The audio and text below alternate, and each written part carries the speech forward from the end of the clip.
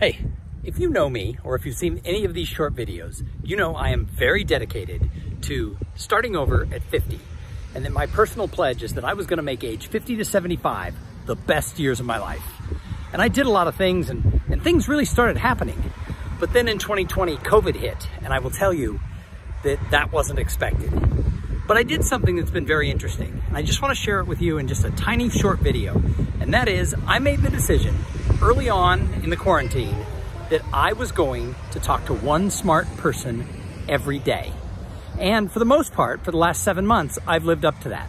I go out of my way to either interview somebody, call a friend, reach out to somebody in my business, or just find somebody in any industry that I admire. And I talk to them for a little while and I ask for advice. Now, I'll be honest, not everybody has great advice.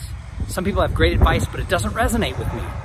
However, over the past 6 or 7 months, I have had 5 or 6 people who have given me home run ideas that have really allowed me to at least somehow survive watching my entire business shut down and the world go on to hold.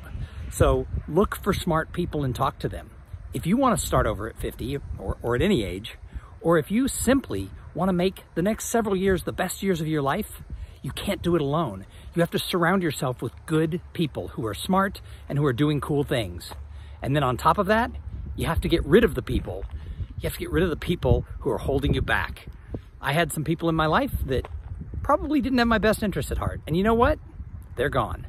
And now I'm moving forward as best I can.